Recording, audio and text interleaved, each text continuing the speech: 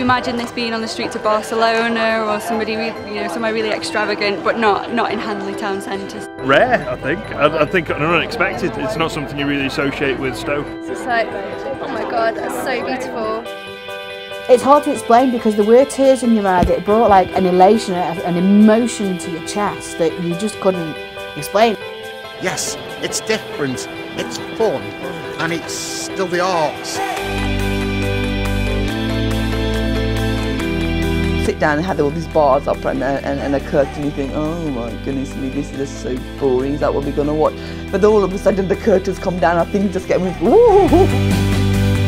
never been in a performance where you felt such a part of it.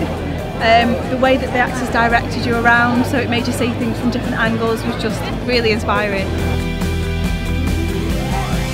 I think as pottery goes, it's been a bit of a neglected place. But arts is a good way of actually, getting the people back into the community and getting, a good feel, for the arts again. After speaking to you last, totally different view on it. For being honest with you, no, not the arts, not for me. What I've just seen in there the past hour or so, got away for the second half, absolutely fantastic. Take your hat off. Just opens our eyes to different things that we haven't thought of. Music, it's stimulating. Just a lot of people around the park for a change. The last time a lot of people were around the park was when the lake emptied because it got an hole in it. Something like this here, every weekend through summer, then you'd always get people coming down. Well, God knows we need something like this. What a fabulous idea.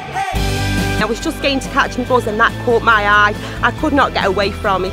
I only nipped up for Cornbank and I've been here since 9:30 this morning.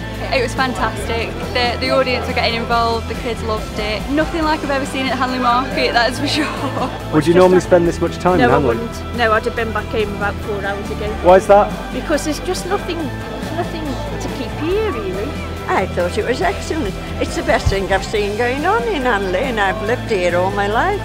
Doing theatre outside, it opens up a lot of avenues for people who couldn't afford to go to theatres and places like that to come along, to get involved as well, not just to participate, not just to watch it.